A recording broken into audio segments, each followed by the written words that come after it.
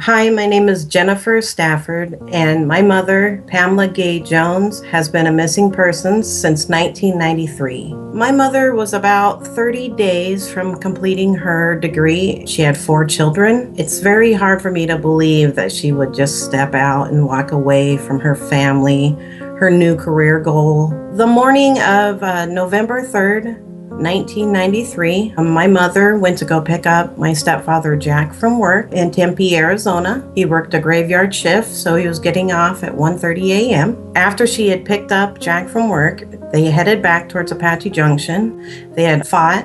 After a while, she got to the intersection of McKellips Road and Usury Pass.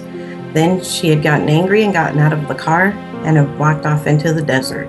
He said that he had attempted to get her back in the car, but unfortunately was unsuccessful, so he drove off and left her out there in the middle of the desert. She has very good survivor skills because she was also a firefighter in the past. And I know that she knows the Arizona deserts like the back of her hand. She was wearing a black ski jacket, black jeans, white leather shoes. She was 5'2", 140 pounds. She had very dark curly hair. Today she would be 60 years old. So you can maybe see what she would look like today. Since her husband, who last saw her, has passed away, so we are looking for any information whatsoever. Perhaps he spoke to somebody, an acquaintance, a neighbor, a co-worker, and maybe has some extra details at that time about my mother's disappearance. If you have any information, I ask that you please contact the Maricopa County Sheriff's Department at 602-876-3868.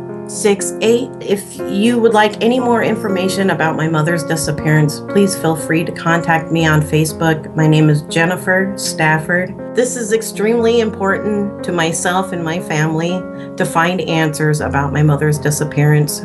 We ask you please to give us contact if you have any information on my mother.